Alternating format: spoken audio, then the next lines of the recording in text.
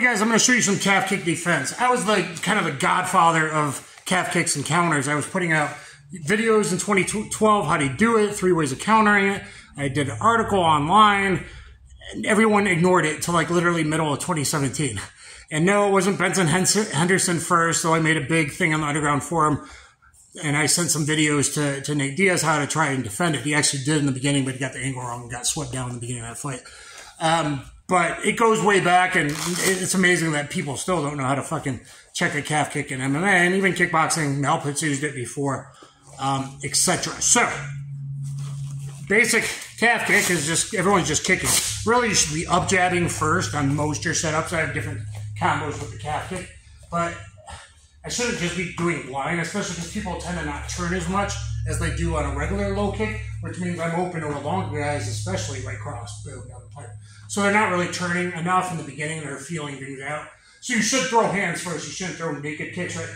So, jab, but even better is kind of an up jab. So you can have your hand down a little bit and up jab the guy. And usually that gets his weight going a little bit back and blinds him to the calf kick. So the best kind of way, just basic calf kick, is going to be up jab, calf kick. So there's me. Boom. Down here, dude. Up here. Boom, boom. So a few calf kicks wreck your day, change the outcomes of many, many fights. I commentated about it in 2015, Pancrase on the UFC Fight Pass, but Rogan and the guys, no one said it till like mid or late 2017. It's the first time I remember ever hearing them make a deal out about calf kicks. Okay, so hopefully you guys, I know it's far away, but you're going to need to be able to see my leg. Okay, so go give me the kick. Kick. So there's the kick. Go. The best counter is going up on your heel here. So you're going to lift 45 degrees on the outside, just like I would a regular check, and I'm here. Just like I would on a knee destruction too, like this. So, give me the kick. Yeah, either way. Okay, so jab, low kick. Boom, boom. So you turn it out, guys. So hopefully you can see what's going on with my leg. Right now the toes are pointed at them, I turn it out. If it was inside calf kick, which is here, bam, boom.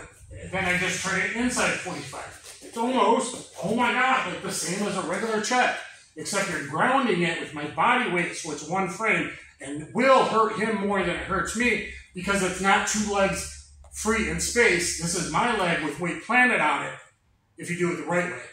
Okay, so do it to me again. Boom, boom. And then the inside would be jab, shuffle, kind of inside kick there. Boom, boom. So I point it inside. That is the best, proper way to check a calf kick. It's not the only defense you could do, however. So next in line, it would be just doing a check. So if a guy's beating the shit out of you with calf kicks, give me a bunch of rope. Bang, bang, bang. I'm just going to lift over it if I can. Hopefully, if he's really going, most guys are throwing it naked and they're going all the way through and they're really trying to power through it. I'm just going to lift over it. So if he gives me the calf kick, I'm just going to go and let it sail underneath. Boom, that's it. I'm just going to let it sail. You try to cook it. So if you were here, kick, and go through, and go through. Whoa, there we go. So let's do that again. Go through like you're really trying to hit it. Boom, and then I'm bam, 2, 3, 2 on the guy. I like to, all my checks, kicks, knee destructions, I like to fall because my weight, if I'm lifting up, that means my weight is on the rear if I'm doing a check. That means I'm ready to fall in this 2, 3, 2. Or his back is exposed. If I'm Mr. like better jiu-jitsu guy than striking guy, I'd go through all the way again. Boom, bam, I can come in on this clinch and come in on his back, right? So that's available. Besides that, another thing I can do, if you can't remember anything else, if you got some of these dumb students that can learn anything, instead of him just taking it over and over again, if he knows how to have a good kind of forward strong base, Chuck Liddell, Bas Rutten style, Dutch kickboxing style, if at the very least I lift my leg, boom, and I ride it out. I can't do that if I have a closed stance, my legs too far together, because he'll spin me and get my back, or it sweeps me. We've seen that many, many times, and eventually ends up sweeping the guy. So you can't do that. But if I have a good base, if the only thing I can fucking do, I'm beat up and I can barely stand whatever, is just lift like a check, but let it loose like me. So here, and I'm still in a stance to fall in this cross. So this is actually like a Shotokan thing, actually, like whoosh, whoosh. So I'm hacky sacking it. Let him hit it through. Let your knee joint articulate like a pendulum, and keep your base open, as opposed to and now I'm all jacked up and letting it spin. So I'll show you what everyone does. You know, oh, he's beating on my calf, he's beating on my calf, and oh, you sweat down. Versus, well, shit, he's beating on my calf, beating on my calf. Oh, damn, I'm ready to fight you, okay? Is that okay? Yeah. Oh, no, just... So, you fall into it. So the difference is, guys, if you're getting beat up, stop bleeding and giving your back even more. You see guys do that because they don't know what to do, and they don't know how to switch fight. They switch, and then they go back, and then they're blasted again, and they get swept down to the ground. If I have a good base, it should be check to the outside, check to the outside, check, and anytime I check, it's 2-3-2, or anytime I check to the inside, it's 2-3-2, or it's long hook, long hook, long hook, long hook. If you can't do that, well, lift over it, let it go under. Fall into the 2-3-2, or take his back. You know, go into the back clinch. Or at least, guys, loose it, but don't loose it or take it from a closed stance. You should be open and always have space. Base anywhere, you have no power because you have no base. So you can just loosey leg it. Loosey leg it, 2-3-2. So let me show the 3 one more time, we'll wrap it up. So give me some jab, up jab, heck it. Boom, boom, oh shit, he got me. Again, boom, boom, oh shit, he got me. Again, boom, I checked it, 2-3-2. You don't like that, that's the best one. Okay, let's go through like a series again. Go. Oh, fuck, I missed that, my timing was bad, my weight was too far back. Whoa, I went over it. I didn't get hurt, just kind of barely touched the bottom of my foot. Go through like you're really trying to blast me now. Boom. Okay?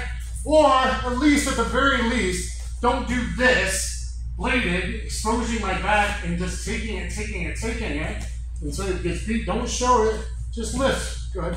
Boy, kick hard. Boy, kick hard. Boy, just loosen it. And just let it pendulum out. Really trying to damage my leg. Like, all I gotta do is have a base. I just can't be here. Because that's how I guys are getting swept out. So I can just loose it. Go again one more time. Way. I'm in out here. You guys see that? So those are the 3 ways of defending the calf kick. Let me show you the inside really fast as well. It all applies to the inside. So up jab, inside kick. Yeah, you guys should try to recap. Yeah, see, the best way is just kind of slide. Bam! And he opens up my base, which means he can go to that 2-3-2. Great combination there, right? So the best check again is to the inside. I point it in and I go into my hits. Or I can like lift up, right? He's beating up so bad. I just lift up. And oh my god, he turned into a regular low kick. Well, then I'm basically in a check. So I'm in a check, okay? Maybe he's starting to mix it up really good, like you should be. Okay, I'm fine. I got my base. I'm still like okay in a structure. And I can even kind of open up and know it's going to sweep me out. Boom, and I fall right into it. But I should be here or I should be here. So if you're towed into my opponent on this line here, it's out or it's in.